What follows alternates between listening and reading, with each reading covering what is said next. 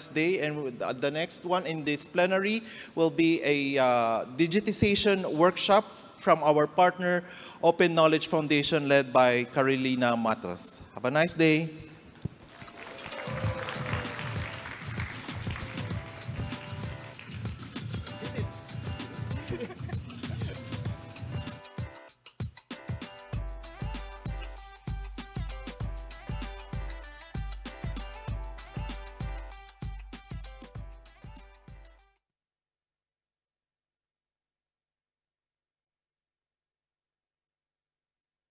Hi, everybody. Can you hear me? I'm so excited to be here. Thank you so much for having me and having this session. I'm Cara Batos. I'm currently acting as partnerships lead for the Open Knowledge Foundation. But right now at this session, I'm going to talk about a project that I actually developed before joining the Open Knowledge Foundation among Brazilian partners that I will show you and talk about during the presentation.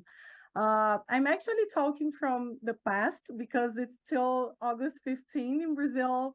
This is pretty cool for whoever is a historian like me or is my age and watched Back from the Future. So thank you so much. We had 2 sessions today, actually yesterday for you guys, about frictionless data and also the open definition.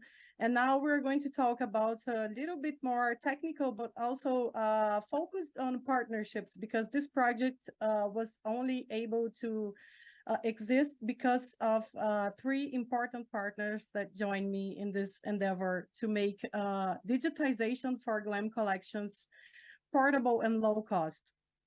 So I'm going to share my screen now. Let's see if this works. Yes. So the Portable Museum project, which is called Museu Portátil in Portuguese, was developed during 2021 and the beginning of 2022, but this gives the context right after the pandemic, when the demand for digital content from cultural institutions grew a lot, like exploded, and actually a lot of staff from museums, archives, libraries, and galleries were not prepared to share content online and to share great pictures of their assets and collections. So we tried to provide a solution, but I really want to give more context going way back. So this is a project about low-cost scanning with mobile phones for GLAM collections. We today are going to see a little bit of the overview, the context and objectives, the partners, which were really important for this to happen, a little bit of technology, but because of the technology partners are not here with me right now, I won't be able to disclose many details, but those are all in the manual. The capacity building part of the project, where we contemplated 2 institutions from Brazil, little ones from the north of Brazil in Bahia, so we could test the digitization kit. They actually helped us improve it, and also the dissemination. At the end, we're going to talk about the manual, which is online at Wikimedia Commons and already has a Portuguese and Spanish version. So I want to talk about the work cycle for the project, for us to deliver this project, because we had to combine the expertise from multidisciplinary Brazilian teams from three different institutions in order to build this manual and to provide this low-cost way for little institutions, smaller institutions, to be able to digitize, and also to create a very low-tech friendly workflow, so we didn't have to spend so much time on capacity building. So every professional, like the staff from the museum, could can action this kit and really use it like a digitization professional. So this is a partnership between Goethe-Institut São Paulo, Instituto Moreira, Salles, and Wiki Movimento Brasil, the Brazilian user group for Wikimedia. It was mainly, Instituto Moreira Salles has the expertise for digitizing collections. It's a world-renowned center for this, and they were actually trying to develop something around using mobile phones before the project started. So I'm an art historian. I got my PhD at Universidade Complutense de Madrid in Spain, and my research was around digital experiences in museum environments.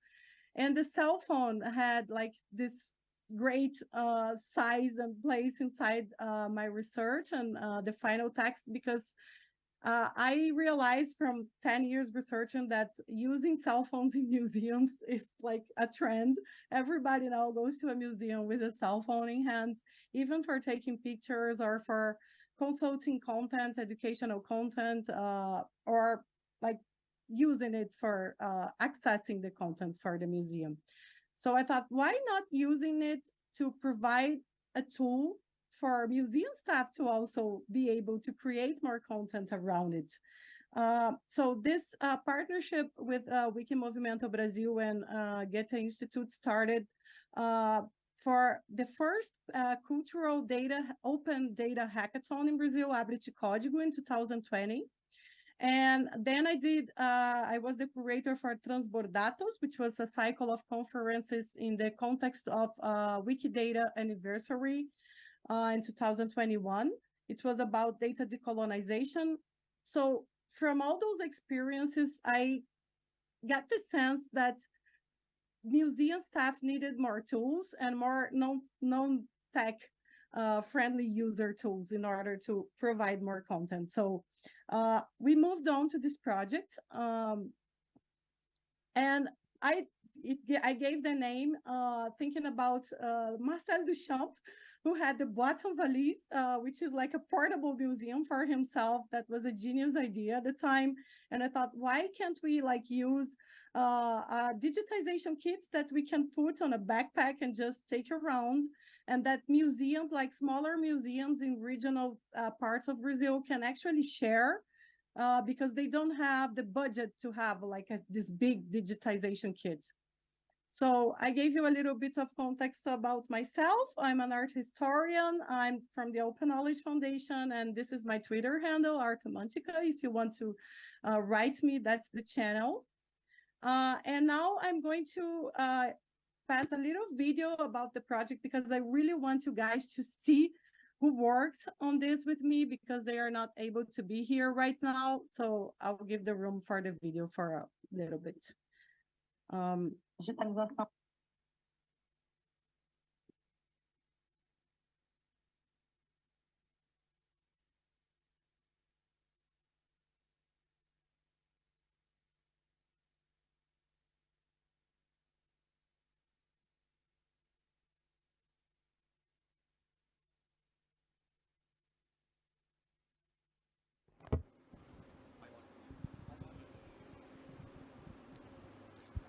Now, Carolina, you can hear me. We're actually live from Suntech. We can't quite hear your video. Would you have muted your laptop in terms of the speaker? And can we trouble you to replay the video? Thank you. Okay, let's go again. I'm sorry. Technology is playing on us.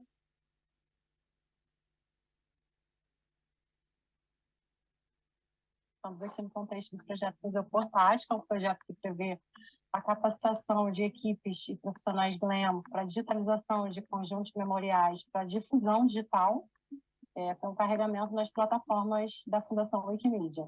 Como que a gente pode ter trocas com outras instituições e fomentar a possibilidade de ter digitalizações também com qualidade, mas não necessariamente com a mesma resolução da melhor sistema de digitalização, mas também seria um papel super importante de difusão e de documentação, que acho que são fatores super incríveis que esse projeto propõe.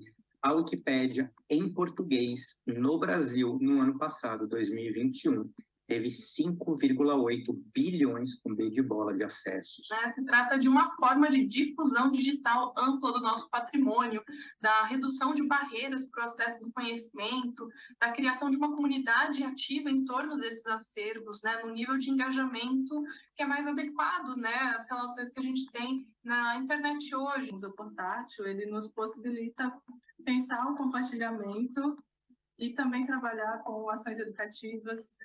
E esse é a grande vantagem desse ecossistema digital livre.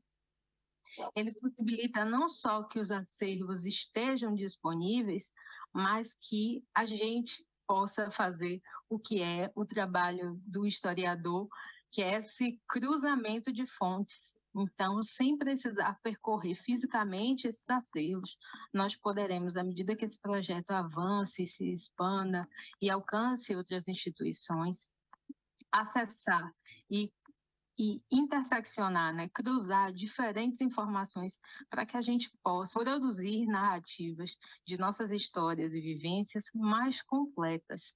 Com a experiência, a gente elaborou um manual prático com a lista de equipamentos e o passo a passo para que qualquer pessoa possa montar uma estação de digitalização portátil. A gente também ensina como licenciar o conteúdo e carregar o material online. Tudo de graça.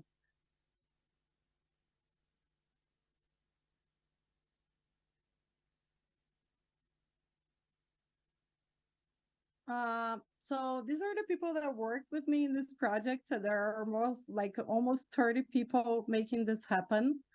Let me go back to the presentation. Okay, so this is Diana Santos Souza. She's the archivist from Centro de Memória, Memorial Center from Santa Casa da Bahia, which has records from the colonization period in Brazil. So our main objective was to share knowledge about the resources for low cost and portable digitization, because we wanted to empower these institutions to digitize their own collections and not depend on bigger institutions, and also be able to upload the content on the Wikimedia Foundation platforms, such as Wikimedia Commons and Wikidata. So thereby we are contributing for data decolonization, because we are creating our own content about our own history and providing actual documents about it, so people can research and be sure to get the real version of what happened here around the colonial period. So by this, we thought about doing it in Brazil, but of course, this can be adapted to other global majority communities, because the low cost aspect of the project makes it be shareable. So the partners worked in a way that Goethe-Institut, and I really want to thank Sven Messing and Anja Hideberger, who were from Information Services for South America, here in São Paulo and also Rio. They funded the project and supported the entire process of purchasing the equipment that we then donated to these two institutions that were contemplated by the project. They also helped with logistics, operation, and publicized the results in the media here in Brazil. They also supported the translation to the Spanish version that happened after the project ended. And about that, I really want to ask that the community helps translate to English and to other languages as well. So as I said before, Instituto Moreira Salles is world known for digitizing collections. They have the biggest digitization center here in Brazil, in Rio. Now they also have a beautiful museum and center here in São Paulo. So they developed the portable and low-cost digitization kits. They indicated the equipment, they tested it all. And they also defined the workflow and collaborated in the manual, because the workflow is really important, how you set up your workspace in order to digitize documents with this kit. So for that, they also traveled to Bahia and provided the capacity building, the training for the teams, and also the Wikimedia Brazil partners that were there, and then they could reproduce this to their other partners in the region. And Wiki Movimento Brasil developed all the learning material for the manual on topics related to licensing, which is really important and was a major gap, like a skill gap and knowledge gap here in Brazil for these institutions. They were really afraid at the beginning for opening the content. So we explained that everything that is already in public domain could be digitized with no harm for the institution and only benefits for the public. And they also helped and trained people to upload the data and files to the Wikimedia platforms. And this is all in the manual as well. The project took place in the context of Wiki Loves Bahia, which was a regional project that they had here in Brazil for the Bahia state, which is in the north. So we had two phases here. It's the first one would be like to really make it easier. It's the capture and then the diffusion, the dissemination. Mobile phones with cameras and regular gadgets and accessories for capturing. We use gadgets that actually social media influencers use to sell their products or to make their videos, because those are widely available in the internet. So you can buy it online and they are cheap. So that's what we went for. And we also had in the kit a notebook and a portable hard disk to organize the captured files, index everything, and upload to the Wikimedia Foundation platforms. Of course, if the institution already has a laptop and a cell phone, this is even cheaper because it's only about adapting the tools that you already have. So for the workflow, the first thing is to select the material. I mean, you have to select the part of the collection that you are actually going to digitize.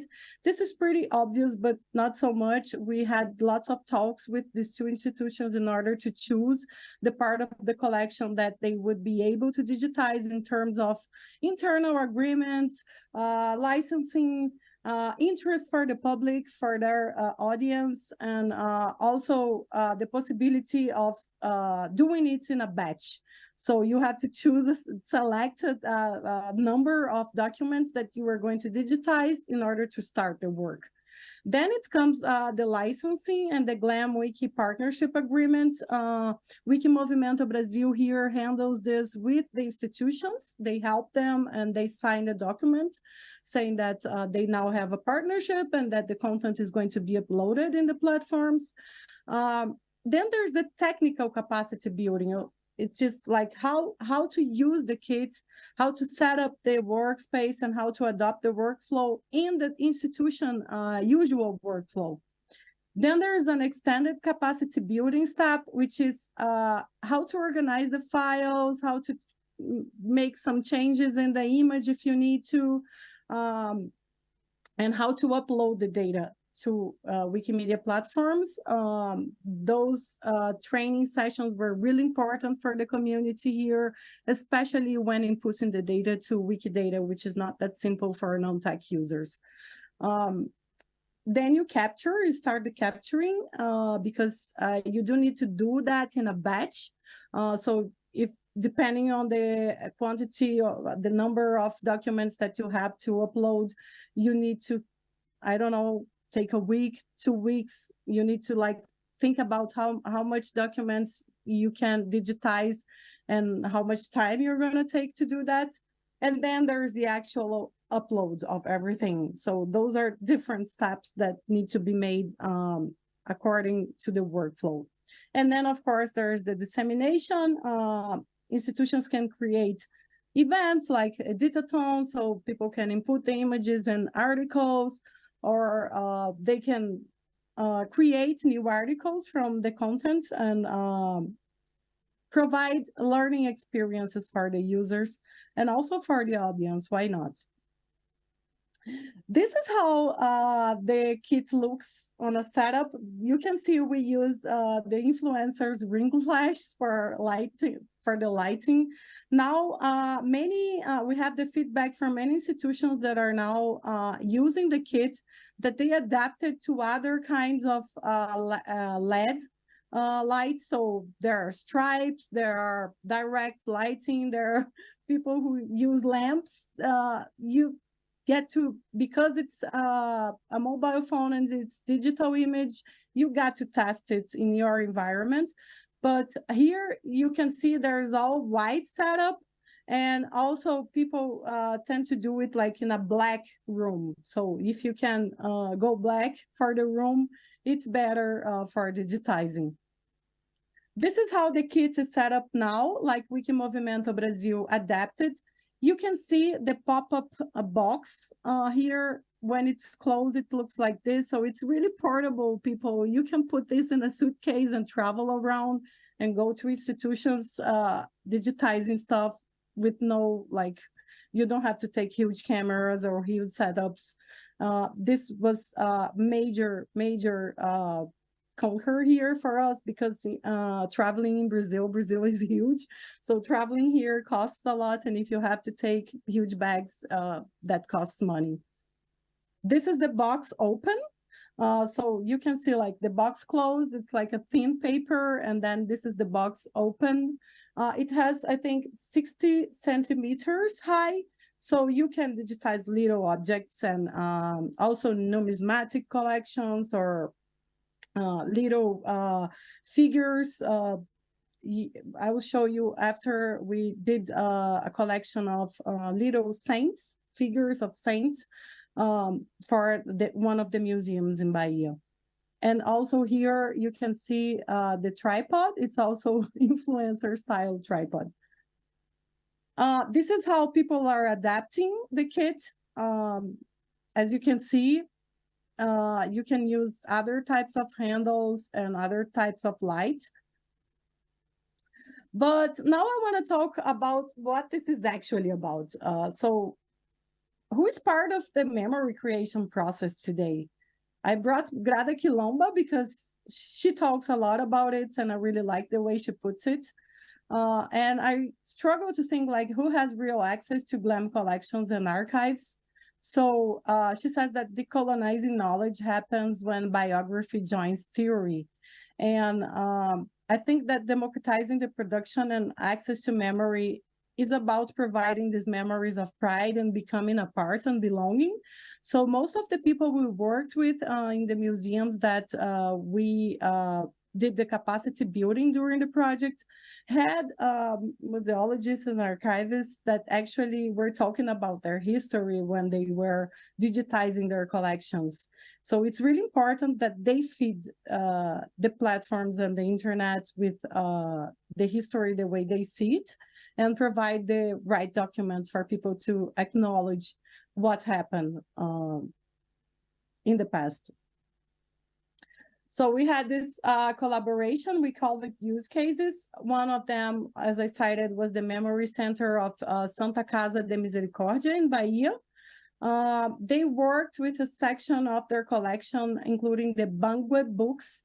They were recognized as a documental collection of national relevance by the UNESCO Memory of the World Program.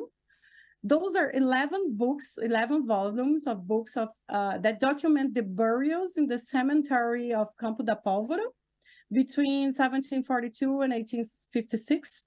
And they are records that bring details about buried enslaved people.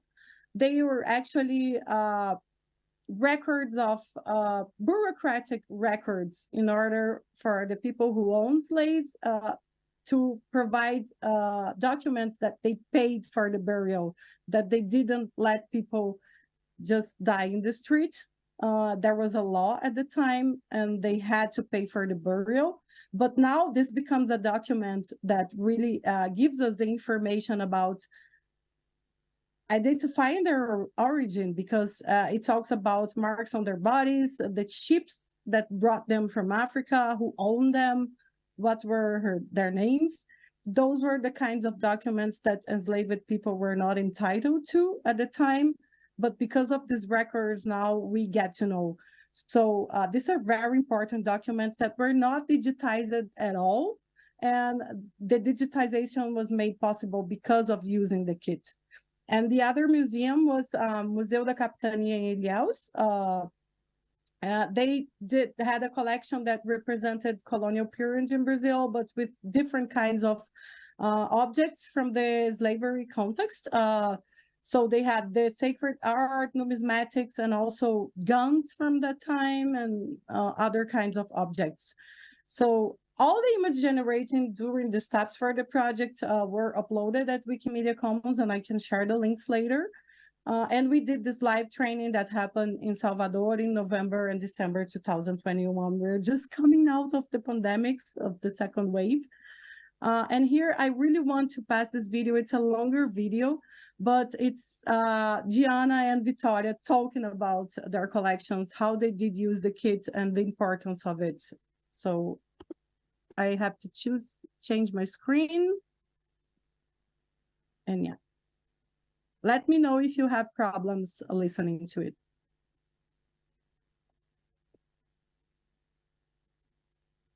Eu me chamo Diana Santos de Souza, sou mestre em História Social pela Universidade Federal da Bahia, técnica em digitalização e em documentação. Obrigada. Sou pesquisadora do Centro de Memória Jorge Calmon, Arquivo Histórico da Santa Casa da Bahia, que fica em Salvador, no centro da cidade, no edifício onde funcionou o internato Nossa Senhora da Misericórdia, adquirido em 1866 para abrigar crianças abandonadas na roda dos expostos.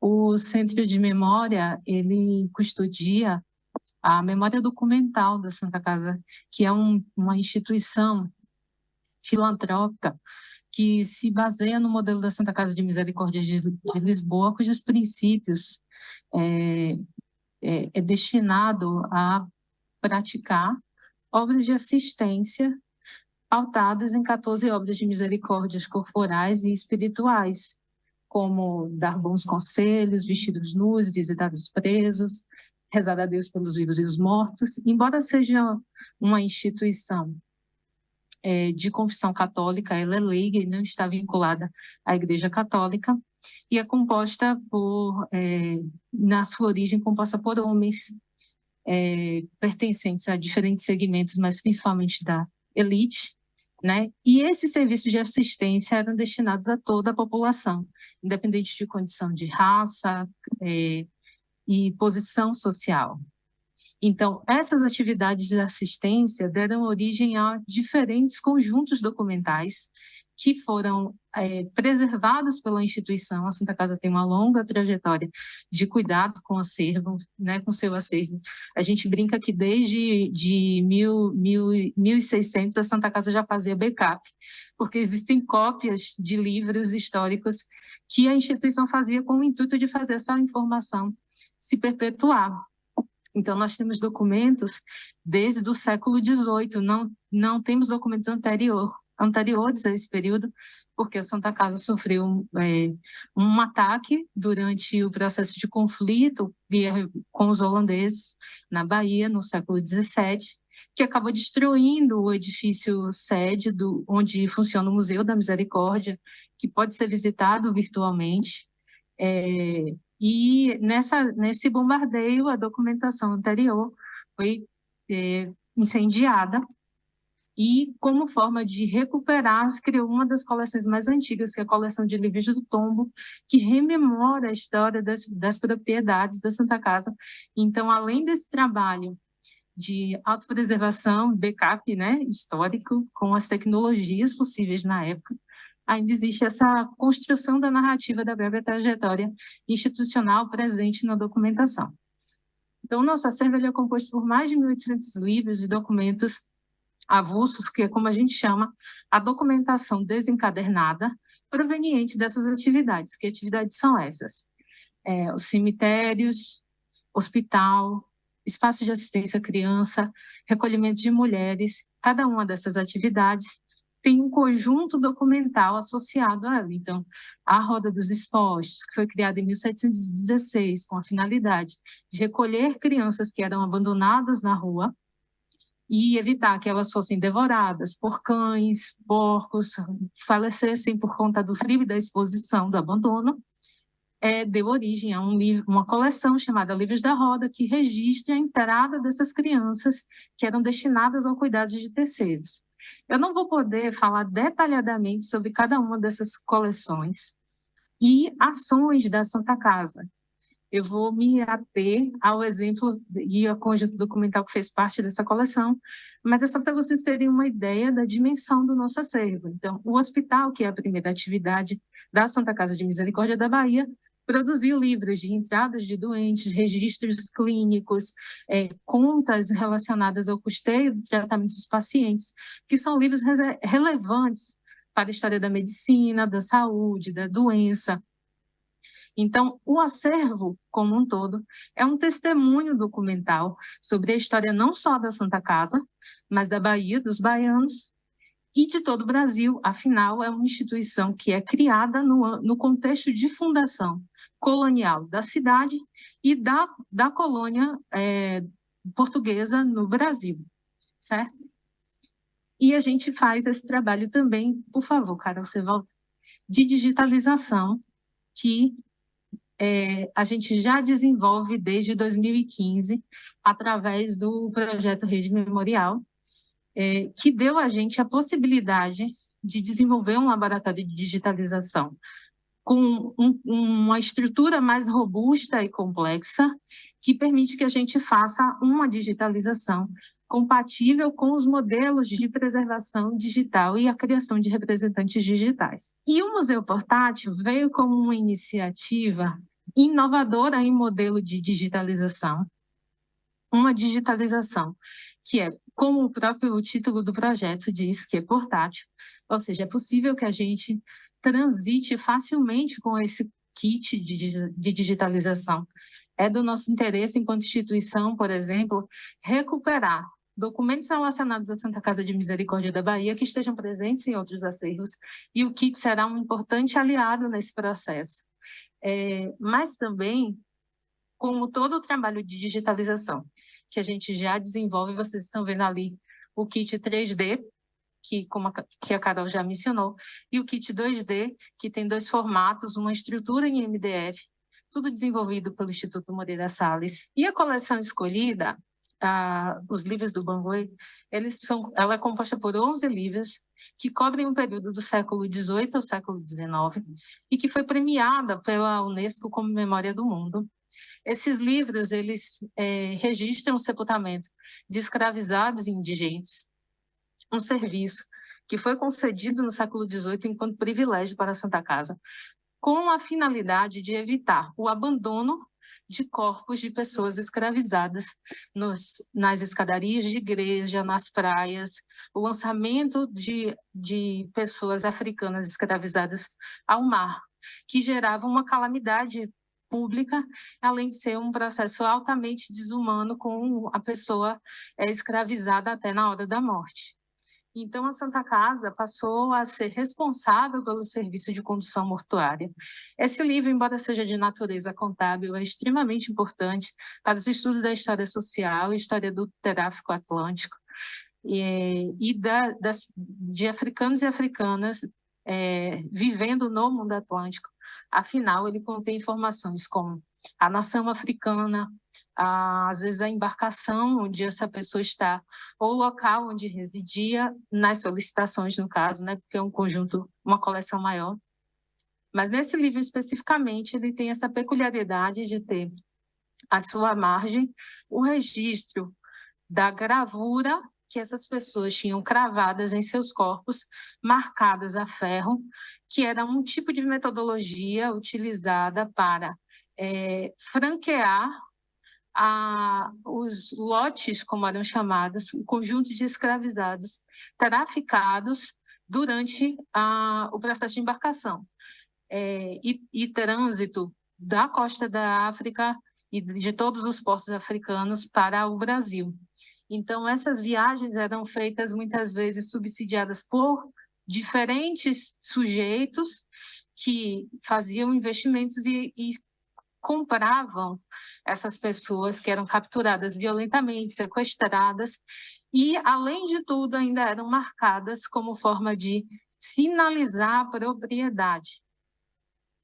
E por conta desse registro ter esse conteúdo, ter esse teor documental, ele permite que a gente entenda como funcionaram as dinâmicas de escravização e tráfico atlântico.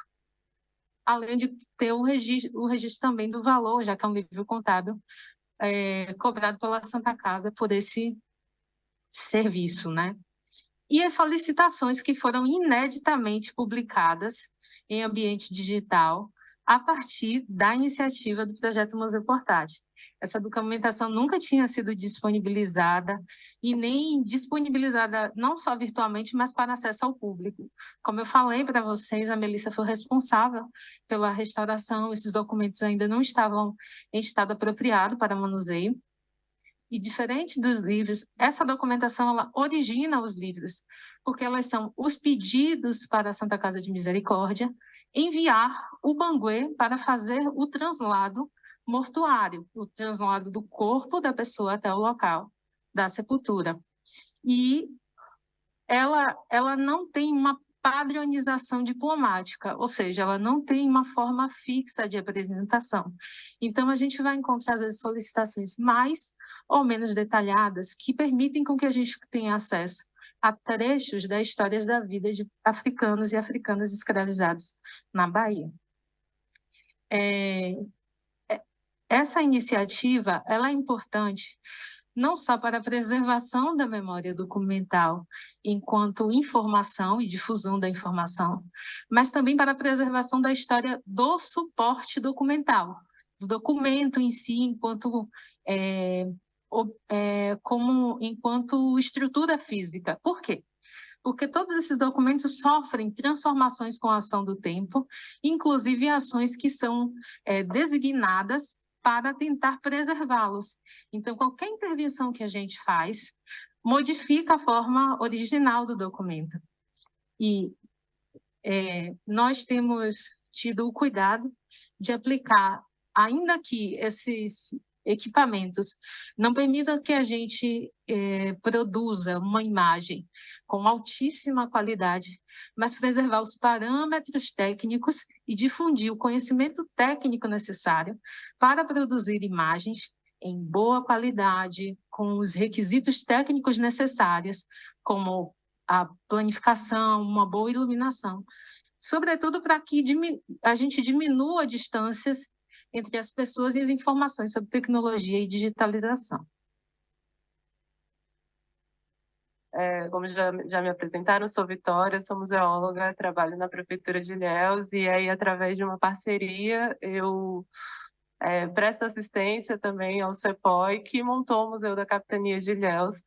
Eu vou apresentar um pouco do contexto, porque eu acho que é interessante a gente ver que o projeto, ele abarca diversos tipos de instituições, né? É importantíssimo o trabalho da Santa Casa, é gigante, né? E também museus de pequeno porte, como o nosso museu, o Museu da Capitania. A gente fica no Palácio Paranaguá, é um prédio da prefeitura e eles cederam uma parte do espaço para montar o museu. E esse museu ele tem a intenção de preservar, conservar e comunicar aspectos testemunhos do período da Capitania de Ilhéus. Esse é um projeto que foi feito pelo Centro de Estudo e Pesquisa de Vivência Ilhéus, um grupo de historiadores e pesquisadores entusiastas da história de Ilhéus que montaram esse museu. E aí, como eu falei anteriormente, teve a parceria com a prefeitura, que foi onde eu entrei, né? É um museu sem financiamento, então ele se mantém à base de voluntários.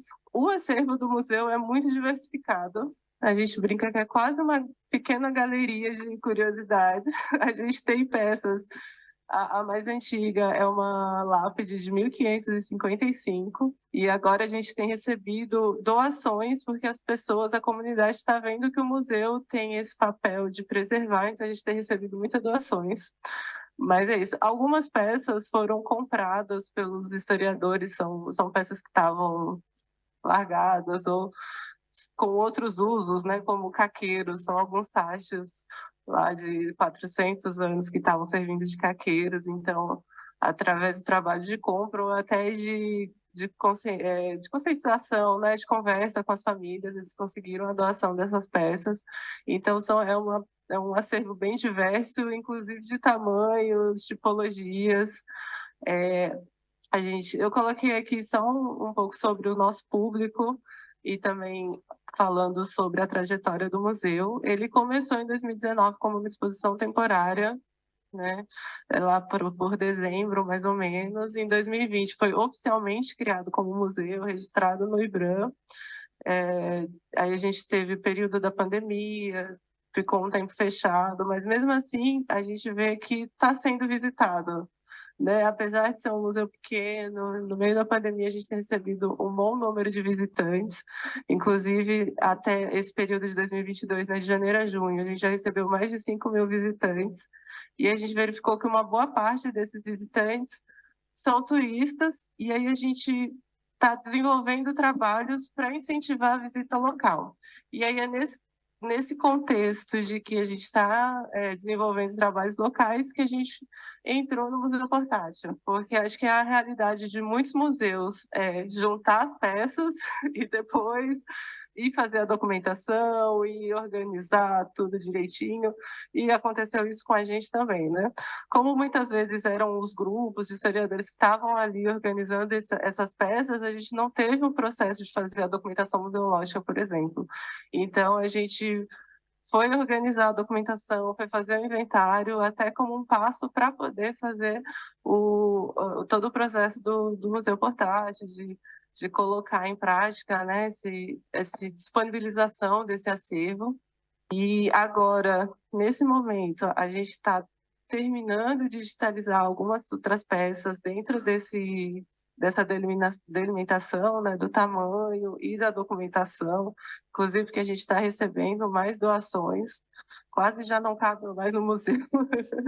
Isso é bom, isso é incrível. E aí agora a gente está visando dar continuidade, podendo fazer a digitalização de outras peças de grande porte. Então, eu acho que isso a gente pode até compartilhar depois. Como vai ser esse processo? A gente vai começar agora, né, de pensar em como aplicar isso no restante do acervo. E, como a Jana falou, incentivar outras instituições, né? Ilhéus é conhecido aí como a terra do cacau e tudo mais, mas tem outras histórias e outras necessidades. E eu acho que a importância da gente estar mostrando esse acervo e tratando dessas informações não só como uma coisa do passado, mas algo também atual. A gente já ouviu no museu, por exemplo, que em Ilhéus não teve escravidão. E aí isso vem desse histórico de apagar o período da capitania, né, o anterior ao cacau, e aí já é algo mais profundo, mas a gente tem esse trabalho lá, inclusive algumas das peças que a gente fez o trabalho de digitalização são peças que fazem referência a esse período da escravidão. Isso é algo que o museu tem trabalhado também, que são várias opções, né, e leques de possibilidades que o projeto pode promover. A gente estava recebendo uma escola, eu até comentei com a Diana, eu já indiquei o GLAM da Santa Casa, porque a gente pode pensar também nisso, de como incluir essas plataformas nas ações educativas, né? Como eu falei, a gente está trazendo a comunidade local para visitar o museu, e isso vai ser uma ferramenta incrível também contra a desinformação e ajudando na preservação do nosso material e dos diversos acervos que a gente tem.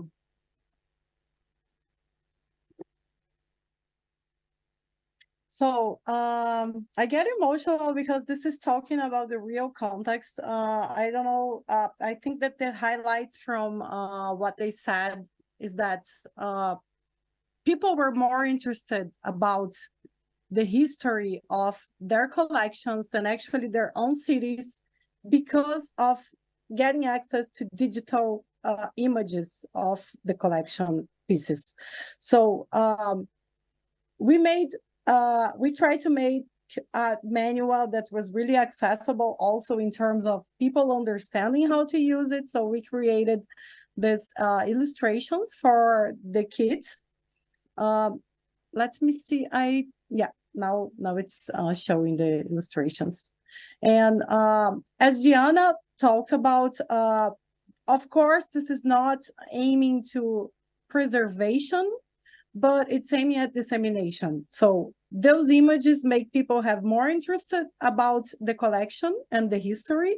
And then if they get enough recognition, they can get the funds to do the digitization for preservation purposes.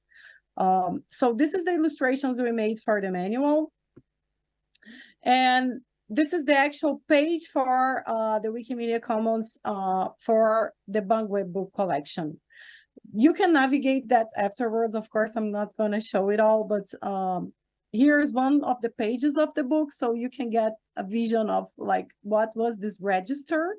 And right now, because they have the digital images on the Commons, people are now transcribing the books. They're helping to transcribe the books.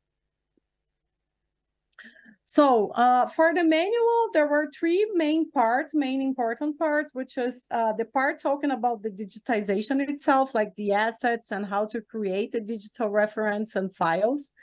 The upload, so we're teaching people how to upload all those files to Wikimedia Commons and Wikidata with its metadata, everything in place. And also the licensing part, which was a key aspect for this project here in Brazil. And for the projects that I cited before, for the hackathon, like bigger, huge institutions, big museums here were struggling about licensing. So this was a part that we felt like including. And we actually partnered with the Creative Commons Brazil in order to provide better information around licenses. I will leave the QR code here in case you guys have your cell phones in hand and want to check the manual. We right now have the Portuguese version for the manual and also the Spanish version. We really want to make this happen in English so that people can access all over the world and translate it to their own languages. And this is the team from the capacity building session in Salvador. The guys went there during the pandemic to make this happen, to test equipment. Here you can see Wallace Amaral, who is from Instituto Moreira Salles. He worked alongside Marcelo Oliveira. And I really want to thank Milar Schisler and Joana Americano for helping us with this. They take care of the collections and also the digitization department at Instituto Moreira Salles. And then there's Thais Salamha, who was the producer for the project, and Gianna and Rosana from Santa Casa da Bahia. For this part of the manual, I feel like going to the actual link. So here's the link for the manual in Portuguese. I also have some files here for the Banguê books. There is also the museum, the Vitória cited Museu da Capitania em Ilhéus. And there is the manual itself. So let's go there. We have some text from Goethe-Institut, from me, and from the partners. But here's the nice part where I want to show you. It's the digitization kits. So here we explain the setup for the equipments that we use for the manual. You can see it's like a regular cell phone from today. Imagine before the pandemics, which cell phone did you have? Of course, now it's a much better one with a much better camera. So this shouldn't be a problem for any institution. Also, the notebook, it has like minimal requirements for running the files and then uploading. We did use this watch, the smartwatch, for capturing, because we learned that when you hit the button in the cell phone, you move the phone and then you don't get consistency through the record. So we use the phone actually to take the picture, to hit the button. You can connect it Bluetooth to the cell phone. Then the ring flash, we have a portable hard disk. this is a support that is made with very cheap material, and it's sold in the internet here in Brazil. But we are looking for partners right now that can actually trace the design so people can reproduce and maybe print on 3D printers all over the world.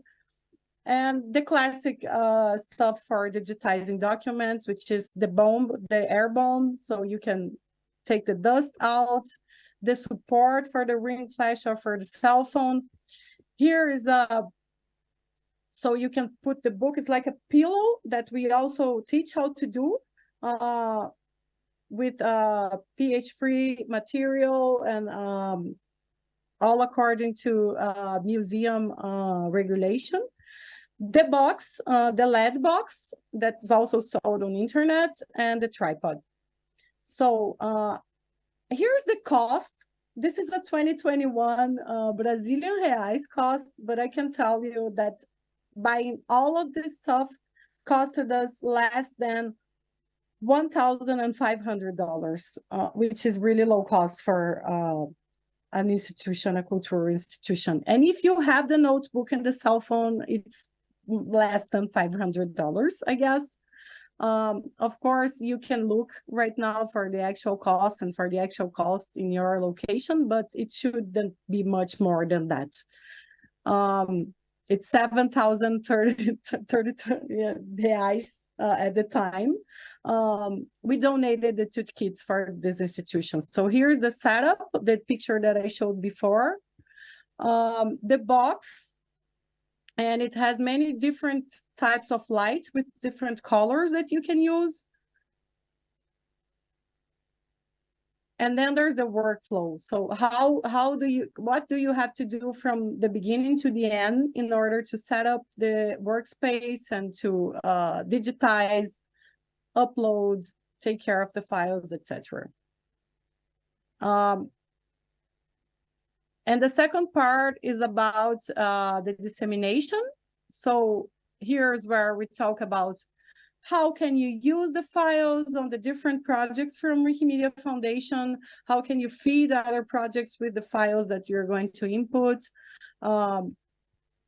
You can see we have lots of screenshots, so it's really intuitive and easy.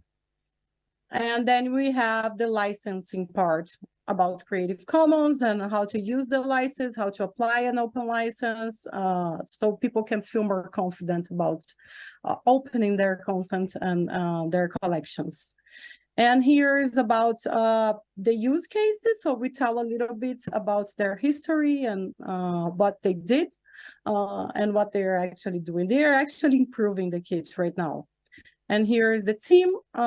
So getting back to the presentation, again, here is the QR code for the manual, but it's really easy to find. You just need to type Museu Portátil, Portable Museum, and you can find it on the Commons. And here's the team. And yeah, we want to collaborate. We want to improve this. We acknowledge that there are many other projects around the world that can make use of the kit. So please do reach out. I'm available, and of course, I'm also available through the Open Knowledge Foundation channels. So yeah, that's it. I hope you enjoyed the presentation, and if you have any questions, I guess we have a few more minutes. Thank you so much, Carolina, for being our first speaker here in the main hall in Suntec and online. For everybody else, we have drinks and refreshments at the back of this room and also down on the concourse. That will go on till 11:15, and then our sessions will resume back in here. Thank you.